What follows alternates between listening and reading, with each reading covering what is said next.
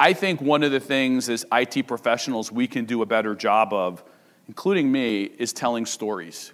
Because stories are what drive people's engagement and drives them forward. So I'm super excited this morning to hear what our next presenter has to say about storytelling and the stories that he's going to tell. So join me in giving a warm welcome to Lewis Richardson, who's the Chief Storyteller for Syniti.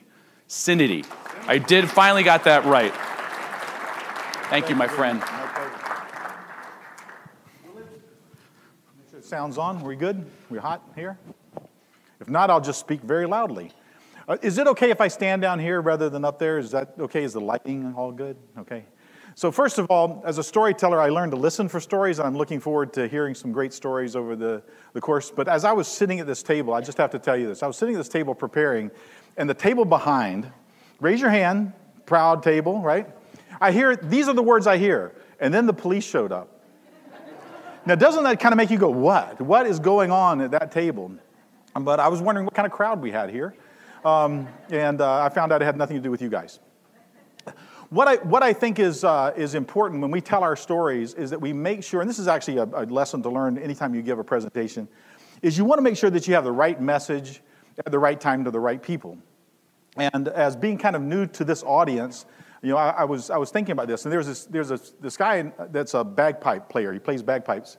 And as often is called upon to go to funerals, to do funerals, play bagpipes at funerals. And a pastor came to him and said, would you mind coming and playing with this homeless guy we've been dealing with? He has no family, he has no friends, but he asked for music to be played at his interment. Would you mind coming and playing? And this guy said, yeah, sure, I'd be glad to. And it happened to be the next day. And so he struck off that next morning to go do this, but he forgot the fact that this guy actually was going to be buried in a place that was like in the North Georgia mountains, and he had no idea how to get there. And so he's wandering around trying to find this place, and he realizes he's hopelessly lost. And by the time he arrives, the funeral hearse is gone, the pastor's gone. I mean, all that's left is, you know, you see the gravesite, and there's a mound of dirt, and then there's a tree with some guys, you know, sitting underneath it with shovels. They're having lunch, and he thinks, I have just messed this up. I've completely missed this.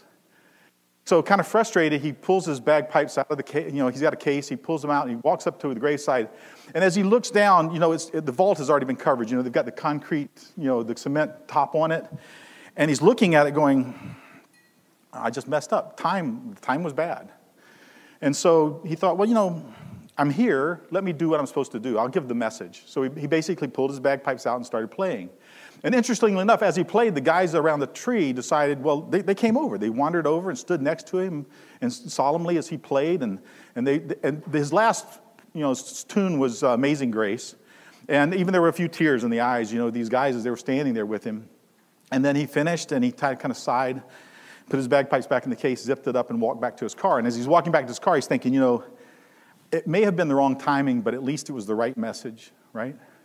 And as he was getting to his car door, the guys were going back to having lunch. One of the guys said to the other, he said, that's the darndest thing I have ever seen. And I've been putting in septic tanks for 20 years.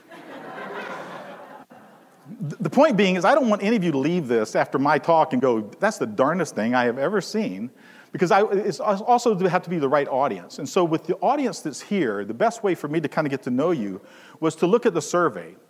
I don't know how many of you participated in the survey, were a part of it, but it gave me a sense of what are you interested in, especially at this time of what you're doing, and what are the highlights of what you're doing. So what we're going to do is we're going to take a few minutes and explore things around learning and knowledge and how that actually attracts and how that actually connects to business outcomes.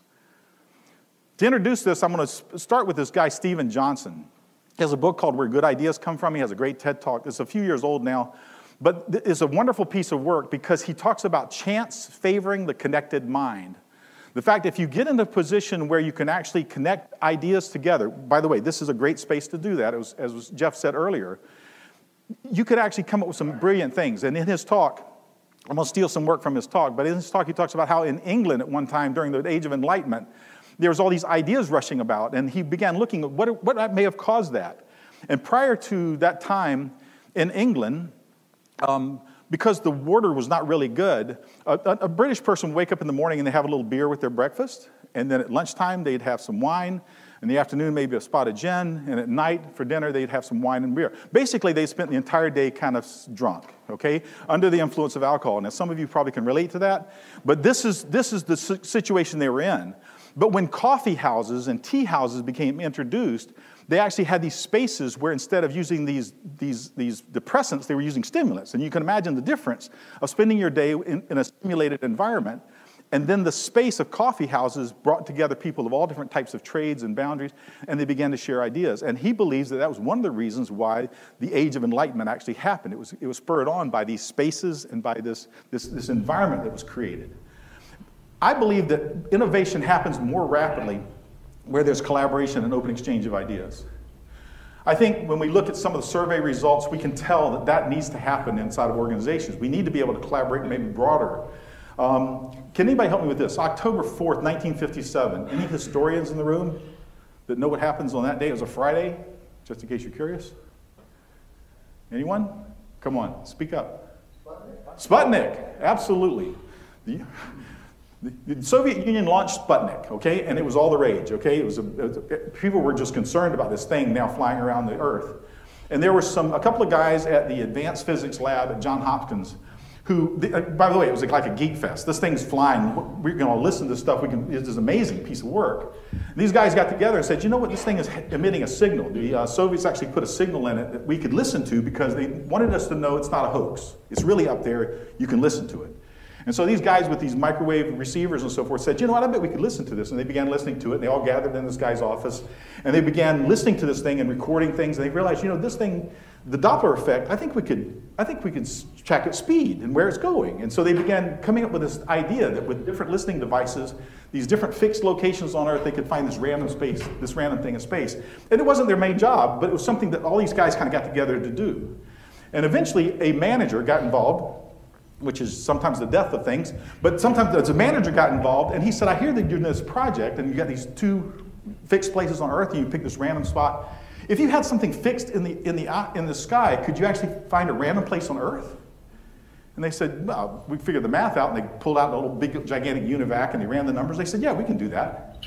He was working on a system because he said, we got a bunch of these nuclear submarines floating around inside the Pacific, and we want to make sure that when we launch that missile, it's going to land right on Moscow. So we kind of got to know where the submarine is. So that was the problem he was trying to solve. And today it's in your pockets, okay? It's in your GPS. That's where the birth of the GPS came from, is this act of people talking together, understanding things, and grouping together. So you have to be able to create these spaces. And by the way, this isn't just about rocket science. This is about you and what you do every day. This is about making Johnsonville brats.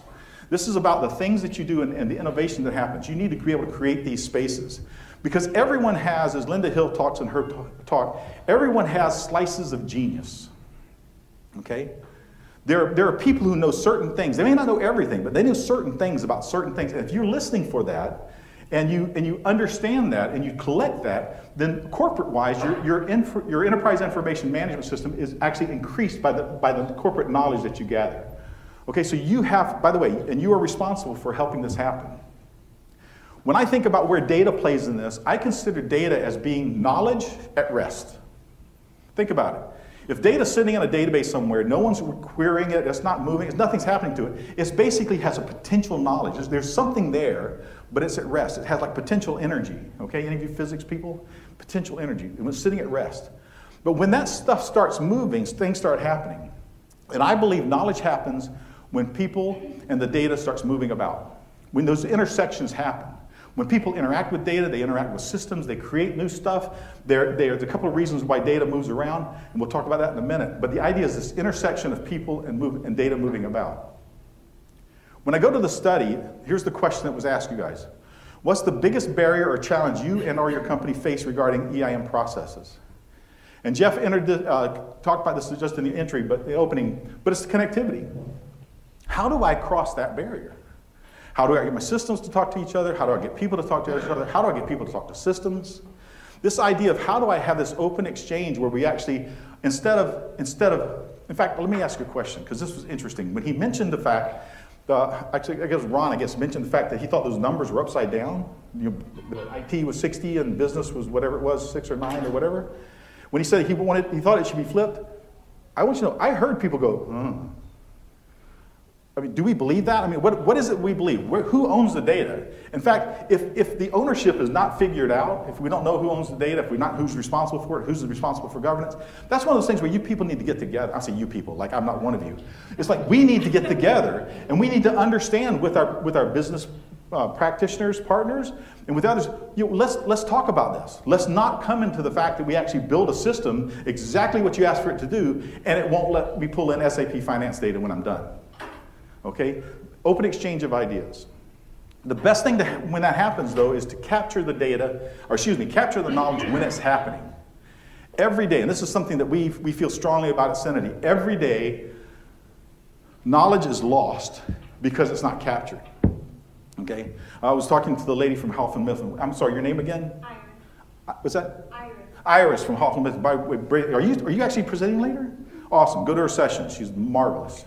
Okay? And I've only known her for 5 minutes. The point is, when we learn things, especially in school, I told her I read some of her books because I was forced to read some of them in school. But the idea is, when we learn stuff, how many of you actually took a language class, Spanish, French, whatever in class, right? How many of you could speak fluently in those languages? Right? Most of us not. Why? Because there's a gentleman back there, he's proud, right? Knows all the languages, it's great. The point is, most of us learn things in order to do something. We're going to pass a test, right? How many of us learn things, especially as a naive teenager, because we think we're actually going to use Spanish one day or use algebra one day or whatever? We just learn it to pass the test. If you think about a lot of our data projects and a lot of stuff we do them so we get them done, and then we move on. And we at Syniti actually believe that's a bit of a waste because you're learning a lot of stuff during the course of that you should actually take advantage of. In fact, if you just look at a normal data migration project, this is a timeline of knowledge and understanding, and this is over time. If you look at most data migration projects, you start off and you learn a little bit about what's going on, and you apply it, and maybe you take some test data, and you run it through the system. And then you find all the failures and stuff, and you say, okay, here's some more stuff, and you kind of get better and better and better. In fact, at the table this morning, someone said, you can never fail if you keep pushing the date back. That is not a recipe for success, let me tell you. We have a number of companies who we've met and that said, this is our problem, we keep pushing the date back. We believe, however, that if you take advantage, and I'll tell you later about the momentum you can have when you start off, but with Syniti Advanced Data Migration, what we do is we, over time, because we've experienced it and we've put it in software and so forth, we actually give you the advantage of, as you're learning things, you keep applying that same learning over and over and over again. Even if the people in the project move around, you can keep learning and getting better and better and better to the point to when it comes time to actually do that migration, that finish, or whatever it is that you call yourself, this end thing, it actually becomes quite boring because you've already done it. You've learned all this. But as these things are done, for instance, let's say I'm acquiring a company and they have a thing called customer. And I'm a company and I have a thing called customer, but I also have a thing called a prospect, or let me call it constituent, a constituent. A constituent is a customer who we have all their data, but they've never bought anything from us. But we still consider them a customer, but they're really a constituent. Well, I'm bringing this customer data in from this other company that I've acquired. I've got to now figure out what's the difference between a customer and a constituent. And I have to decide that. And I may go to business people and say, so tell me what it means. And they say, well, this is the reason. The reason is we have these constituents that they've never bought from us. Okay, so that's a rule. I can put that in migration. I can make sure my data gets across. Guess what? That rule, that thing that you just realized, the fact the difference between a customer and a constituent, that's knowledge. And if you just let it go into the filter to migrate the data, and you don't use it later, it's a waste. Because what's going to happen? Somebody from that old company, or that company that you acquired, is sitting down at their desk years later, and they're filling out something, and they see the word constituent, and they go, I have no idea what constituent means. Well, guess what? You learned that one time. Why don't you tell them what that is? So what we've done is we've actually been able to take and use cloud technology and capture that knowledge and put that knowledge in a position to where you can actually apply it across your migration project so that you don't forget things. But also you can apply it even further across a broader spectrum of things. You can actually take this and apply it across all your data journeys. So what you learned about one system and one project, when you go to another one, chances are a lot of those same decisions are also applicable, and you should be able to leverage them. And so using the Syniti Knowledge Platform, you actually can do that. But the idea is, the whole idea is capture the knowledge when it happens. Don't wait for the end of a project. Let's debrief and see what did we learn, because you'll have forgotten. There's two reasons people move data, I think. Well, actually, two main reasons. There are probably lots of reasons, but I'll give you two. Necessity and curiosity. Things that we move data when we talk about necessity, is like transactions. I bring a new customer on. I need to get data from them. Something's been sold. I need to change over. I need to move data to the supply chain. Replication is a good reason why I want to move data. People are saying, well, I want to move data from what I have in my current systems. I'm going to go to like, say, a data lake, and I need to move data up to that data lake and keep it up to date while I play with it up here in this data lake. That's a reason, a necessity for using moving data. Mergers and acquisitions we just talked about, and systems upgrades. Systems upgrades. This is the subject we're not supposed to talk about, right? This is when I just understand that maybe we should talk about, but we're going to talk about it. What's your company's current strategy concerning SAP S/4HANA?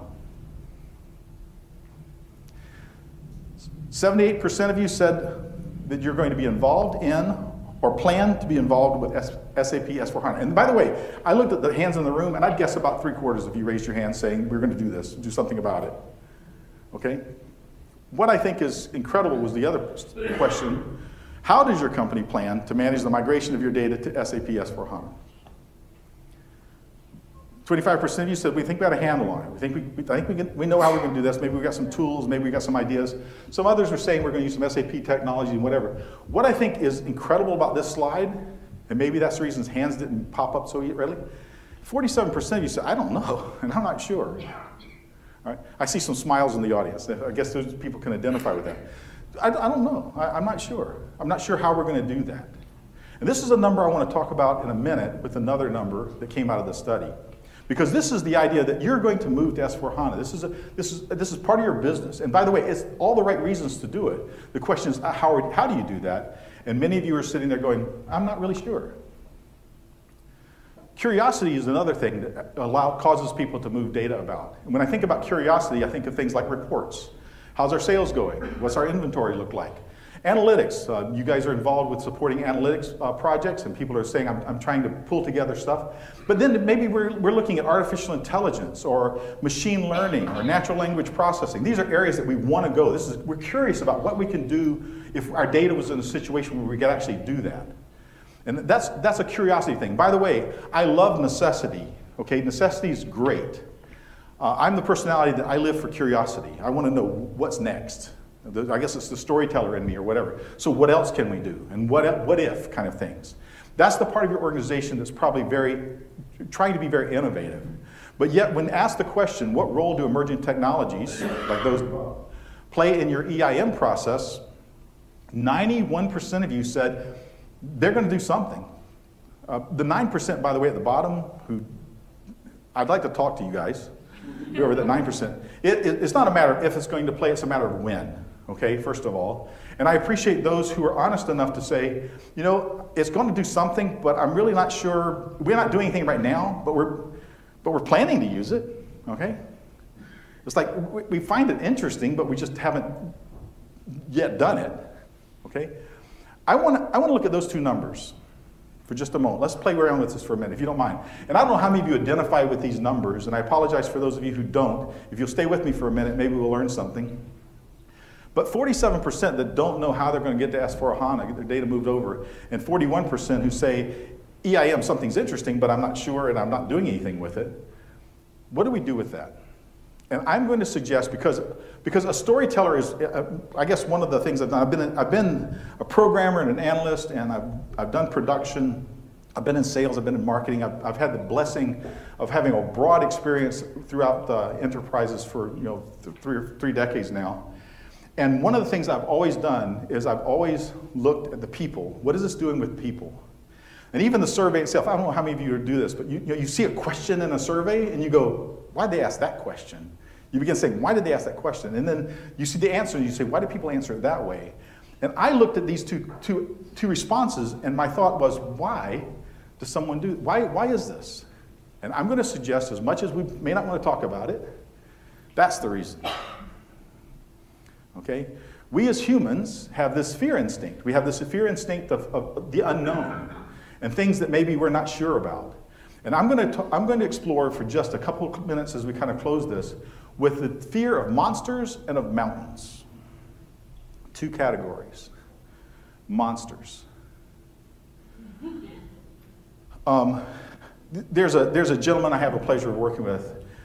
Jamie Kelly. He's our UK, he's the marketing manager for Europe and Africa. And he was working with some of the other people at Syniti, and they were coming up with this thought of how do we make things simple? And by the way, I saw a booth out here, I don't know whose booth it is, right in the corner, but they talked about something like data, something simplified. I'm all for simplifying stuff, okay? We need to make things simpler and more understandable. And they were like, how do we tell what we do in a simple way? We've been doing it for 20 plus years, and it's a really complex thing that we do, but how do we say it simply enough? And so they took a shot at kind of a do-it-yourself list of things that you should do, but they weren't happy, fully satisfied with that, and someone tossed around the idea, what if we wrote a children's book? Okay? What if we wrote a children's book about data migration? Could we do that? Could we actually write a book that a 5-year-old would understand? Now, Einstein said, if you can't say it simply, you don't know it well enough.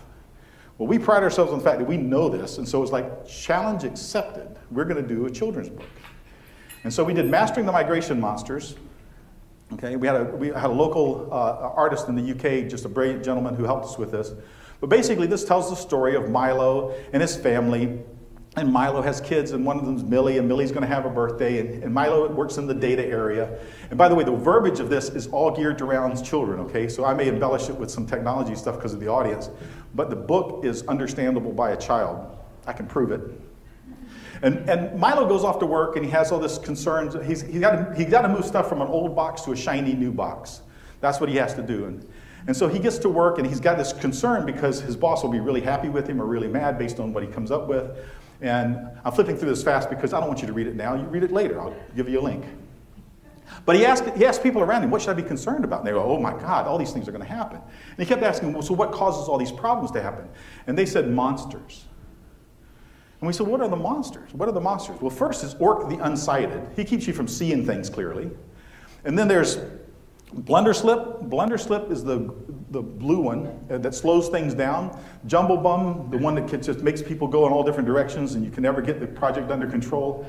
And then there's the Degradon, what do they do in the video games? It's the big boss or whatever. Degradon makes you lose stuff that you really want to keep. It's important to you. And so Milo hears about these monsters, and he goes off. He says, I've got to face the day. I've got to go conquer these monsters. And so the book tells how he goes about and conquers each monster, using just simple things and what he does to do that. And as he conquers the monsters, what I love about the book is the monsters don't go away; they become tamed. So as you conquer the monster, in fact, one of the things that I like about the book is it builds. As I conquer Orc the Unsighted, and I'm able to have better visibility, that's going to help me in keeping things moving, which is going to help me attack Blunderslip. And then that's going to help me keep things more organized, which is going to help me attack, Jumblebum. And then finally, I'm going to conquer the Degradon. And then Milo's all happy, okay? And by the way, this all happens in the course of the day, which I know your data projects always happen in the course of a day. But for kids, you're not going to say, and years after this, that doesn't work for a child. But in their view, Milo was trying to get home for Millie's birthday. And because he was successful, he was able to get to the birthday, and he got there early, and everybody's happy, okay? And then we actually, at the end, we talk about, here's the monsters, and this is what you don't read to your kids, but it has at the bottom a little bit about what we do at Syniti and how we can help you with those things. But that book was put forward, and I'll tell you, it will resonate, because last week, we put out a LinkedIn Live video in which I was talking to Jamie, the guy who actually produced this. And part of what we did in preparation of that was a couple of weeks ago. I have 7 grandkids. One of my kids lives close to us, and she has 4 of them, 9, 5, 3, and 1. My wife and I were babysitting. The one went to bed, and then we said, well, let's take the other 3 and sit them down, and I'm going to read them the story. And I videotaped it. And I read them the story of migrating the monsters, right? And they listened, oddly enough. They sat there and listened. In fact, one of them was wearing monster pajamas. He was all thrilled with the fact that he had monster pajamas on. And so we read this story, and I thought, well, that was at least, there was attention getting. They at least got it. The thing that surprised me was my daughter, who's a professional educator. The next day, she asked 5-year-old Lily, okay, so did you listen to Papa's book? Yes. What did you understand from the book? There's monsters. Tell me about the monsters. And she recited all 4 monsters. There's this one that makes you can't see anything. There's one that's all blue and sticky, and he has pencils sticking out of him. And he slows things down. And then and she described every monster, okay? I'll tell you that I've had meetings with C-level people where you explain something to them, and the next day they couldn't tell you a thing that you said, okay? Sometimes, and I'm not saying C-level people are like 5-year-olds, but sometimes the attention span may be like that. And same with other people in your projects. You need to learn how to say things in simple ways. And plus the fact that this just kind of explains how monsters can be tamed and how you can actually do that within an organization. By the way, we've got some business cards. We'll have them out at the table, but it's basically a card that has the migration monsters on it. On the back, there's a link you can go to, download it. Take as many of these cards you want. Put them on people's desk, right? It's a little better than migration for dummies, all right? This is more, you have kids. In fact, you might even use it with your own kids to explain what it is you do, because most people don't understand what we do anyway. But again, welcome you to use that. So that's monsters. So let's look at mountains, the other reason. And by the way, monsters are usually the case when we have to do something. It's a necessity. We don't do it or we fear doing it because there's things that are going to get in our way and we're concerned about those things. The other is mountains. This is Mount Everest. Okay? Question for you. What's your percentage of surviving an attempt on Everest once you get to base camp? Now base camp is, by the way, you can drive to base camp these days. Okay? But from base camp up, that's the hard part. What do you think is your percentage of success of surviving that attempt today? Anyone? Percentage. Come on, you guys are data people. Give me a percentage. 3. What's that? 3? 70? 70%? 90? We're getting up there, okay? What's that? If it's not 100, you're not going? 99%. 99% success rate. Okay. Success being surviving. Survive. I'll tell you one thing, it's gotten to where people that to get to base camp, you're just about going to get to the top. Unless there's a weather-related interest or something like that, you'll get there. In fact, there's a place called Hillary Steps. It's a narrow steps to get to the top of the summit. And it's like 80 meters long, and only one person can go up it because it's so narrow. You can either one person go up or one person go down. One day, like I think it was in May of 2015, there was a lineup of 120 people waiting to take those steps. That's how popular the top of Everest is, okay? Let's look at this from a data transformation project. What's the success of a successful data transformation? We're laughing. What do you think that number is? 1. We'd love to talk to you. Okay, according to a McKinsey study, it's 30%. And I'm actually encouraged by this because 2 years ago, or a year and a half ago, when I started talking about these types of stories, that number was 15. It was only 2% better than Vegas odds, all right? 30%. But 30% is a big difference from 99%. I looked at those numbers and I said, so what's the difference? Because Everest has got to be a formidable thing to do. And data transformation, yes, it's formidable, but why can't we do that? And I'll tell you the difference between the top number. These people, Sherpas, okay? There's a great National Geographic special. If you have any trouble finding it, let me know. I'd love to point it to you. But there's a gentleman who spent time with Sherpas, and one of the things he explained was that Sherpas is not a job description. Sherpa is an ethnic group. They live in the mountain. They live on the mountains. Most Sherpa families have at least one member who's summited Everest. There's one guy they call Appa Sherpa. He's summited Everest 25 times. These people know the weather, they know the mountain, they're some of the best athletes in the world. In fact, he talks about the fact that they serve you breakfast in the morning and then save your life in the afternoon. It's like when they're serving you breakfast, he said, it's like having the top athlete, it's like having LeBron James ask you if you want sugar in your coffee. I mean, they're just humble servants. They just take care of you, right? And while they're serving you breakfast, others are out there looking at the ladders that go across the ice crevasses and making sure the ropes and stuff are in place and everything's in setup. These people can look at you and say, I know where you're going to have a problem, or I know what outfitting you need. I know what tools you need to make it to the top. These people will get you to the top and back down, okay? That's the difference. In fact, I don't think you can get a permit to actually tackle Everest unless you have Sherpas involved. Sherpa's the difference, okay? I like to think when I actually was first came to Syniti, I liken ourselves to data Sherpas.